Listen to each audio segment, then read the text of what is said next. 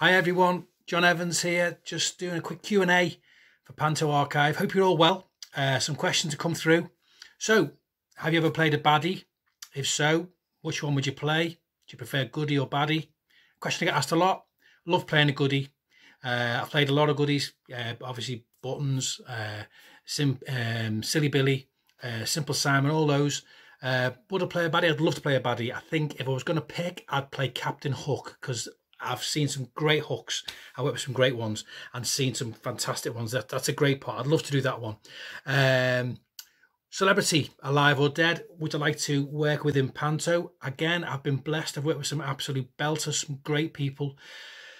If I could pick anyone in the whole world, absolute hero, would have to be Eric Morecambe. I think he'd be great in Panto. I'd learn a lot from working with him. So I think Eric Morecambe and Ernie Wise would be terrific to work, you know, with the, maybe they'd be the policeman in Aladdin, or I don't know, Ugly Sisters. That'd be great to work with them.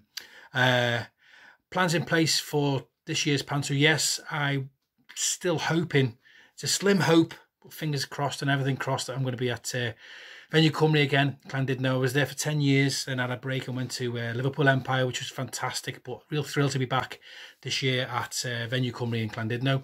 If we can go there and do that, would be great. Aladdin, but if not, we will be back. Don't worry, we'll be back, bigger than ever and twice as ugly. All right. Panto as a child, did I ever see? Yes, I saw Panto as a child. My local theatre, the Floral Pavilion in New Brighton. Terrific Pantos. I saw Stan Boardman there one year.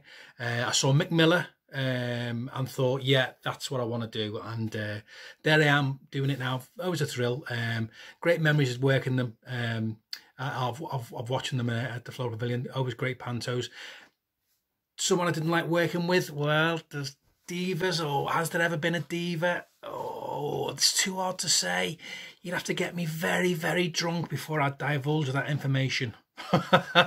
Anyway, listen guys, stay safe, okay, and look after yourselves, and fingers crossed we'll get something up there for you this year. If not, don't forget, we'll be all back bright and ready to go for 2021.